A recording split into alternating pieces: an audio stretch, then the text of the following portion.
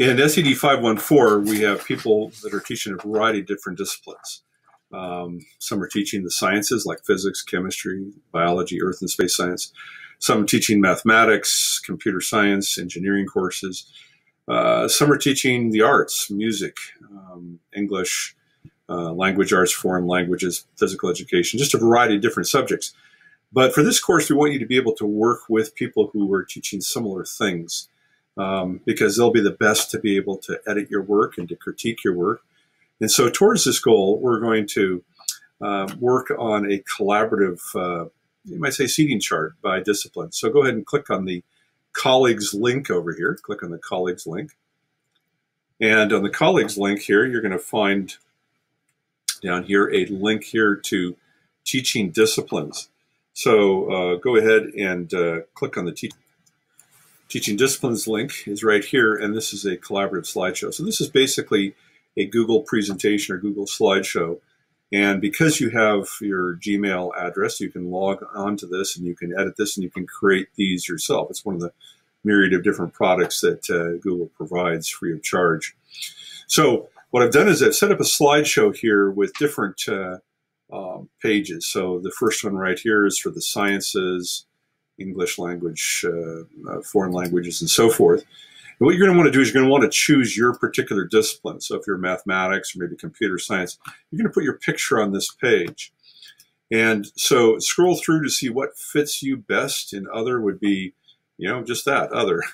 So let me just go ahead and illustrate right here. So here is a the science. I teach sciences. I've been teaching sciences for many, many years. So I'm going to enter a picture here. Now on the Google slideshow, there's a little object up here which says insert image. If you pull that down, you can see that there are a variety of different ways you can put in pictures. You can upload from the computer, etc.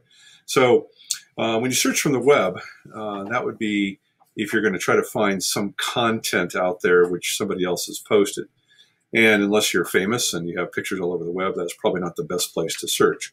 So if you have a, something on your computer, then you could just say upload from computer, and then you're going to go and find this. Let's say I click on upload from computer, and I'm going to go to my drive here, and I'm going to say, okay, that there is a picture of me. I'll click on that, and we can see that if that was me, that would be way too large of a picture. So I would then shrink it down into the appropriate size and pop it up there.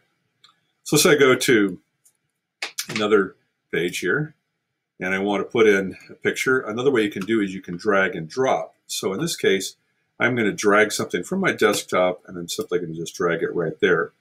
Okay, once again, it's too large, so I'm going to drag from the corner and then I'm going to make it a more reasonable size. Now, if I drag from the corner of any kind of graphic, as long as I'm holding the shift key down, it's going to resize things and keeping the same aspect ratio.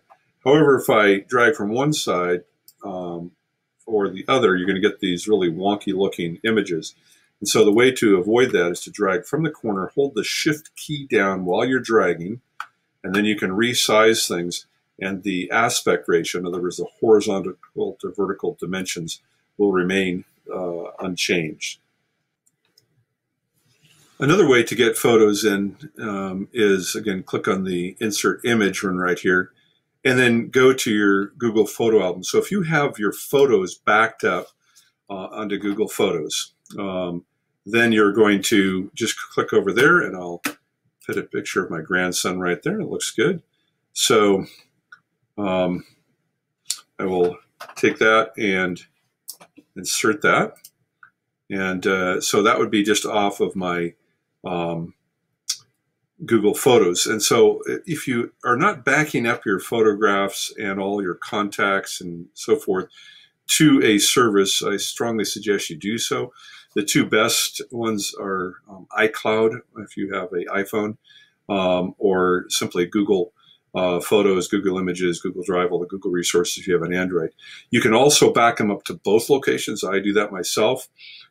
That's why you're picking up this one here, even though I have an iPhone, I'm picking it up off of Google. So I have things backed up into the cloud from both in iCloud for the Apple as well as Google for, just as a backup. So I have two backups in the cloud. All right, so that would be yet another way to insert your images. Another way to insert photos is, again, go to the Insert Image and then search in your Google Drive. So if you've purposely put something into a folder on Google Drive, you can do it this way. And you'll see all of the imagery and so forth from your Google Drive appearing there. So let's say I click on this one right here, which is an infrared image right there. I have an infrared adapter for my camera, and obviously not the most flattering image, but that would be another way to insert photos if you have something saved onto your Google Drive. Finally, another way to do it is just to take a photo. So if I can click up here and I'm going to say I'd like to use my camera. And if you have a laptop, most of your laptops are going to have a camera built right into the frame. A lot of desktop models have this as well, and you just have to allow that access. Go ahead and click on the camera icon, and you're going to want to know where the camera is. Like I'm using an iMac here, and my camera is way at the top on the screen, and I have a very large screen, so that's why sometimes you see me looking down because I'm looking at something else. But I'm going to look at it right now, take a picture, and then when you get one you like, just say, you know what, I think I like this one. Actually, I don't like any of them. And I'll just put one in there just just to show. So I'll just say I want that one in there. So there's another photo. So again, those are 5 different ways to insert photos. I'd like you to practice a variety of those ways so that you feel confident that you can put imagery into your website or into any kind of document at any time from any source. So again, those are 5 different ways that we've talked about right there. Using the insert image icon. You click on this, and we did upload from computer, search the drive, photos, and camera.